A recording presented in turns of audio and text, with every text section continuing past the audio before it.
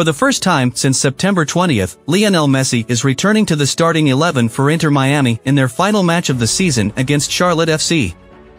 Although they have been mathematically eliminated from the playoffs, this presents an opportunity to end their season on a high note and prevent Charlotte from making it to the playoffs on decision day. Messi, who scored a brace for Argentina against Peru earlier in the week, appears to be back to full fitness, providing the Herons with a spark they haven't had since that match against Toronto. Miami had already faced Charlotte in midweek play, managing to secure a draw even without Messi's availability. Therefore, they are expecting to secure all 3 points in the upcoming match, which will be Messi's first on turf since joining Major League Soccer.